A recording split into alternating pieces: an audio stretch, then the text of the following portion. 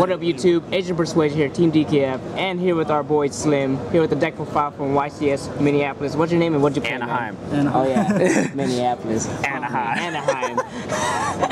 My name is Chen, and I played Brilliant ABC. All right, for sure, man. All right. Let's You get into just this get into the profile. deck? Yep. I said Minneapolis. I'm on crack today, man. So I played 3 A's, 3 B's, 3 C's, standard. Yep. Played 2 gold gadgets, 2 silver gadgets. I played 2 Gemini Garnets. I played 1 Trick Clown. I played 2 Maxis.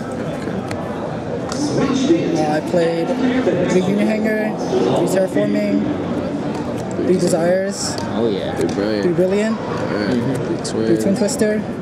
2 Dark Holes. 2 Instant Fusion. Foolish Burial. 3 Barriers. And 1 Emptiness. Nice. So how'd you like the dark holes in the main deck?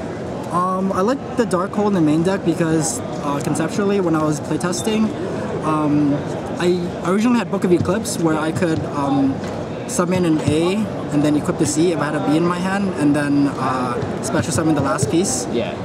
I kind of like Dark Hole a little bit better because it could clear boards as well as like bring out my third piece if I break or anything, or if I didn't draw as well. So that was kind of the theory behind that. Okay. And then how did the double garnet work out for you? I saw that you played 2.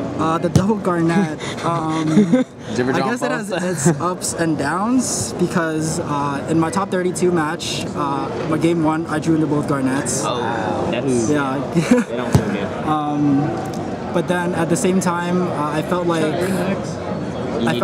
I needed 2 because I used Desires. I didn't want to risk banishing both. I really wanted my Brilliant to go off, so I felt like it really gave me the advantage when I had an extra summon, when I was able to bring an extra monster into the grave. Versus like a standard ABC versus like you can do like your ceiling's a little bit higher with it. Makes sense. Okay. Definitely. Alright. And it was 40 cards, right? 42. 42. 42. That's good. Alright, you can do side or extra, whatever you want to do first. Pretty standard extra. Played 3 ABC Dragon, 1 Norden, 1 Seraphonite, 1 Rhapsody, 1 Abyss Dweller, 1 Tsukuyomi, 1 Daigusto Emerald, 2 Diamond Dire Wolves, 1 Castel, 1 Virgiat, and Utopia package. Standard. And then for my side deck, I played 3 Retaliating Sea, 2 Chaos Hunters, 2 System Down, 2 Avidity, Inquisitiveness.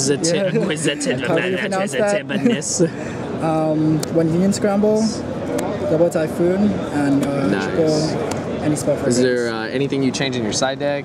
Any MVPs or anything? Like in my side deck, I think I would probably replace the Union Scramble for a 3rd Typhoon because I felt like going first against Metal Foes, if I had 3 Typhoons and 3 Retaliating Seas, it would have been really good. But then I kind of panicked at the very beginning and I felt like this would be able to help me grind out, but I wasn't able to resolve this at all throughout this tournament. Okay.